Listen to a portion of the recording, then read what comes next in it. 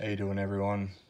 Just gonna make a small video on some of these cage traps.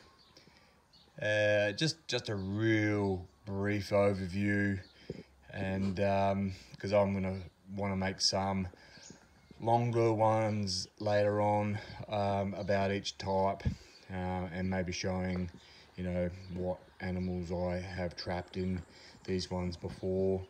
So just to start off, this is the pigeon traps that I recently bought from traps.com.au. I'm very impressed with these. They are solid built traps. Very nice. Nice little fancy plate on there as well. I put the plate in the back here just to hold some bait, so it's not falling through the actual bars. That's just with some zippy ties. Good solid handles. Yeah, been using them down at Pigeon program at some wineries recently. I'm going to play around with some different baits that I am going to design to catch more birds. So these three sizes here, I have been using these ones for cats and possums. They work well. They're from Paramount Browns, actually.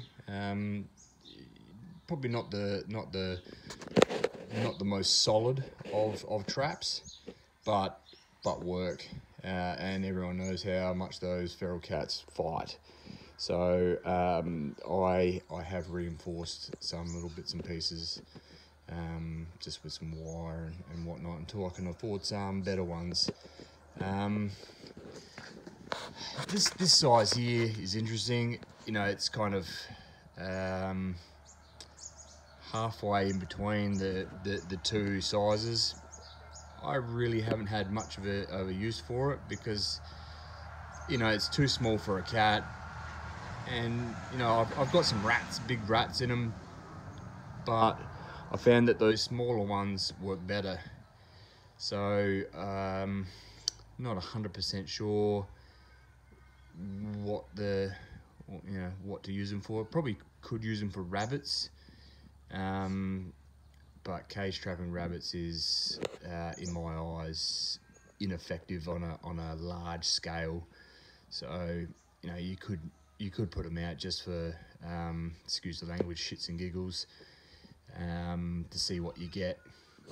But these smaller ones, I've been using them in my greenhouse to catch rats that have been coming in and destroying all my seedlings, and they work really well. Bait them up with some peanut butter, and that's crack to rats. They love peanut butter. So a little bit of a tip there, if you've got a rat problem, use the peanut butter crunchy is probably the best that I've found. You can just use real cheap stuff, and yeah, she really does work.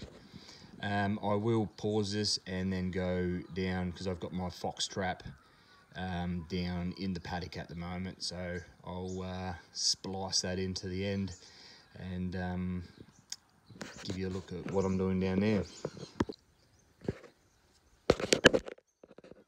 So here's that fox trap that I was talking about. This one actually came from Kogan. Wanted to test out fox traps, cage traps, before spending any sort of real money on them, because they can get quite expensive for well-made ones. This one seems to be okay. Came flat packed, and kind of put it together, and I reinforced it with some extra bird wire clips and some wire and stuff like that. As you can see, I actually star dropper the thing down, just so if the fox is fighting real hard, it's not going to tip and accidentally kind of bust open. Yeah, I just got a thing of dog food in there. It's been raining here heaps lately. It's actually raining right now, and yeah, just to see if anything will come in to have a look. Thing with cage trapping is that it can take a long time for animals to get used to the actual cage being in the environment and not being a danger. I think their sense of danger awareness overrides the need for food sometimes. Yeah, I'll leave it down here for a couple of weeks and just get them used to it, and then set it, because the cage door is actually wide open at the moment. As you can see, the food is actually on the plate, so yeah, I'll see how it goes, and yeah, give it a good working out. All right, thanks for watching. Cheers, have a good day.